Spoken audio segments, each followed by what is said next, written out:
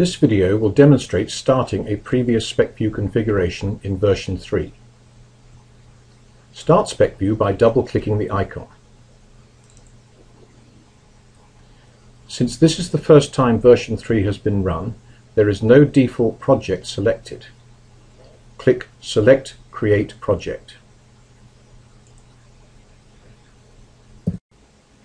When SpecView version 3 was installed, one or more version 2 configurations may have been copied into version 3 during the installation process. Configuration folders from the version 2 folder can also be copied into the SV3 folder using Windows Explorer. The third way to get version 2 configurations into version 3 is to restore a previously archived configuration. Note that these configurations, now called projects, are shown in the list in blue. Also note that the project list now supports a standard tree structure.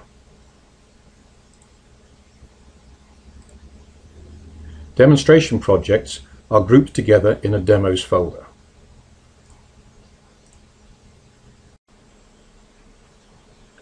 Select the project to run and click Go Online.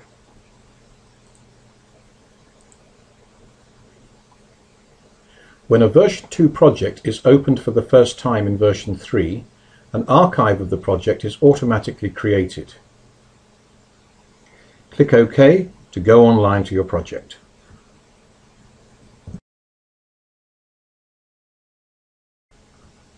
At first, the project will appear exactly the same as it did in version 2. In runtime, the main differences in version 3 are the trend charts. With no action taken, the charts are as before. To take advantage of the version 3 chart features, they must be converted to the new format. To do this, click the Setup button.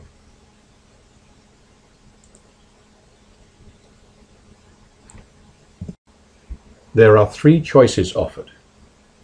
The default is to convert the chart using the current default styles. If you have not previously selected your own default settings, the ones from SpecView use a black chart with light-coloured pens. Most users feel this gives the clearest distinction between the traces. Experienced version 2 users will know that this was a problem when printing the chart, and that was why the version 2 default chart colour was white. However, in version 3 there is an option to have the chart print as a white background no matter what is selected for the on-screen colour. To retain the same chart and pen colours as in version 2, choose one of the other options. The middle one keeps the chart and pen colours the same, but uses the other appearance features of the new charts. The bottom option keeps the appearance and operation of the chart as close as possible to version 2. Click OK to convert the chart.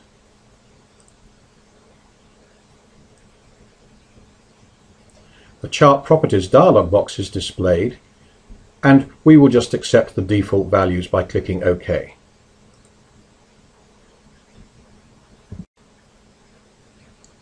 To edit the chart, click anywhere and select Setup Chart.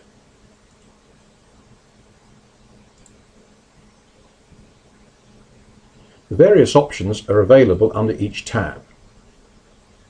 For example, to add more scales, click the Pen Scales tab. Select the scales you want at either end.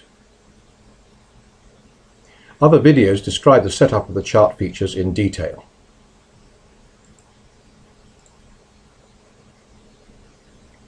No other actions are required to use your project in version 3.